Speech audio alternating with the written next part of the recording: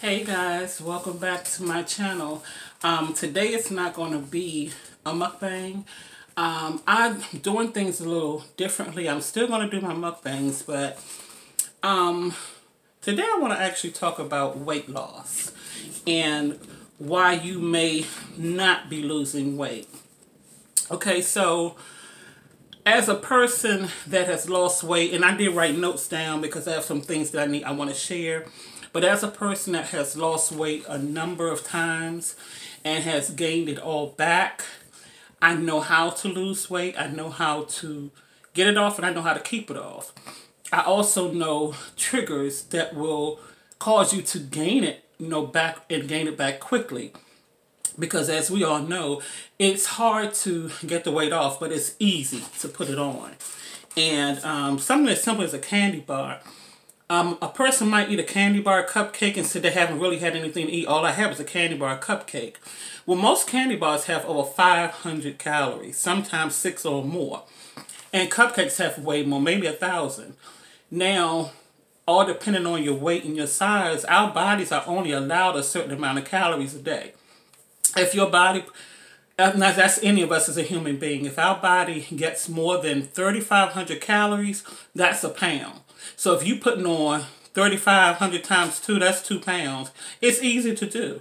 Because if you're a drinker, alcohol have a lot of calories. If you eat a lot of junk food, that is a lot of calories. Junk food can be substituted for a meal. Not as far as your hunger, but as far as what your body needs as far as calories, yeah. So I just wanted to make that point. But like I said, as a person that have lost weight a lot of times, I've lost 105 pounds in 9 months. What I did at that time, I had cut out majority of carbs, very little carbs I was eating. I was doing more meats and veggies. I wasn't counting calories. I just had myself on a strict eating schedule. And once you start doing something, your body gets used to it. So you don't get hungry after a while like you're starving. And you just eat around those windows. So I did that, but I also exercised twice a day. And at that time, I was in 4 car accidents, so I can't do the exercising and things anymore. But at that time, I was doing exercise at 4:30 in the morning before I got ready for work. And then I got my children together, got everybody out. We got to, school and work.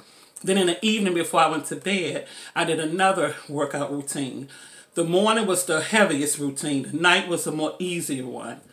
And I did that for 9 months straight. I didn't drink any alcohol or anything. So I had cut out the cigarettes because I used to be a cigarette smoker. But every time I got on a weight loss kick, I would stop smoking. Right now, I'm almost 5 years cigarette free. I'm not smoking cigarettes anymore. August will be 5 years I stopped smoking cigarettes. So. But that was one of the times I lost weight, 105 pounds in 9 months. I also had lost 65 pounds in 2 months. This came from doing something called the Bernice diet. And that's another thing that cut out carbs. But it was kind of strict too. You eat 3 times a day. And with the Bernice diet, you can eat every morning, though. You had to eat 2 strips of bacon and 2 eggs, and you can drink coffee or tea black with nothing in it. For lunch, you have to have a meat and a veggie, and you can eat as much meat and veggies as you want. For dinner, a meat and a veggie, and eat as many veggies as you want, eat as much meat as you want. After that, if you have a snack, it has to be like skim milk or tomato juice. And I did it and lost the 65 pounds in 2 months, but that wasn't something that I could stick to. What I was doing the first time I said with the 105 pounds, I could have stuck to that. Another time, I lost like 17 pounds in a week. And that was from the Bernice, doing the Bernice diet also. And like I said, I had been in those 4 car accidents. So after that, I couldn't do the working out anymore. But I found that I could still lose weight because I have lost weight. The 105 pounds that I lost, after the 105 pounds that I lost, and I had actually got on keto. I didn't weigh myself on keto, but I know I lost a nice amount of weight because how my body changed. Keto is one of those diets that eat the fat off of your body. It eats the fat off of your body, so a lot of times you don't always see the scale go up and down in numbers. You see how you look in your clothes and how your body is transforming to from this to that, that to this. And you know how you look in your clothes and things. So I saw that a lot of fat was leaving.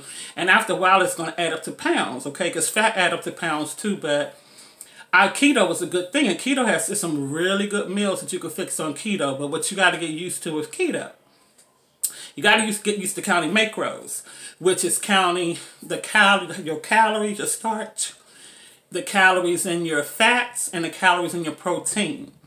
And according to something called a TDD calculator, you have to go into that calculator and put all the information you need in, and it will tell you how much of these things you need daily in order to lose fat, body fat. Okay, another way of losing weight is simply counting calories. I find that that is the easiest one for me, because once I put my weight, age, and all of this, everything I do, my exercise level, everything into the calculator, it comes up with how many calories my body should have per day. And I followed that, and I lost some good fat off of my body.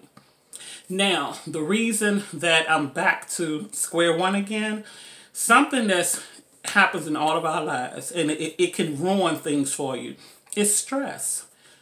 When you are under stress, your body's under stress, I don't care how much or how hard you try to lose weight, it is not going to work. If it do, you're going to lose it the unhealthy way.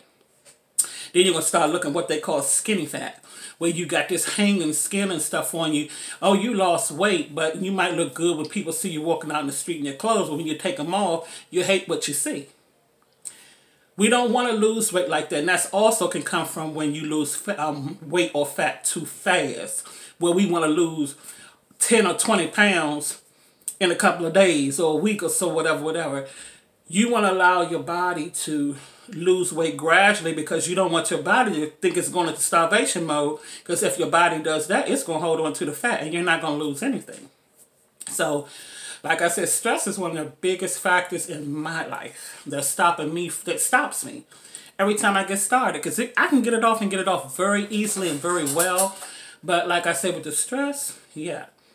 And we all have different triggers for stress. Some could be relationships, and I found out that's what mine is. Every time I get into a relationship, things get so stressful, and that's when everything is in reverse for me. I pick up every pound that I lost.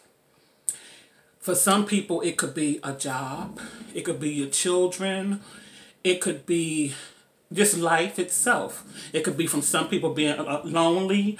Stress, I mean, we all face stress and have stress in our lives for all different kinds of reasons, but that's one of the biggest factors of not being able to lose weight and keep it off. But I just wanted to come and share that because, like I said, keto worked very well for me. I have some videos of keto that I've done when I was doing keto. I still have some videos, because I had a keto channel on YouTube, but I took it down. But I also took my videos off of it before I did. And I'm going to upload those videos, different times on this channel, for the ones who want to see some of the keto meals that I had prepared at that time, because I'm actually thinking about going back to keto. If I don't go back to keto, eventually I will be starting to count calories again. I'll still be doing my mukbangs, but they're going to be counted. They're still going to probably be good food, but the calories are going to be counted. And before I start doing that, I got to get rid of whatever I feel like the stress is in my life. So I just wanted to, guys, just come and talk about that a little bit, because I know a lot of people are struggling with losing weight. It is a very hard thing to do, but it's also a mindset type of thing. So when you put your mind to something, it's basically a done deal once, we put our mind to it. So if you have any questions or comments, please put it down below. If it's something that you would like to discuss, put those comments down below, and I will be happy to answer those comments. Like I said, I know different ways that weight can be lost, and I've done quite a few things. I haven't mentioned everything because it'll take a while to go into everything, but just remember that if you're not losing weight and you don't want to know why, and you want to know why, stress could be the factor in it. Because we get stressed when we want something done and we can't get it done. That's stress right there. So I hope you guys enjoyed the video, and I'll see you again on the next one. This is the V, which is me. And I am signing out. It is so cloudy, about to pour down outside, y'all. It's thundering too. So I'll see you guys again on the next one, and thanks again for watching.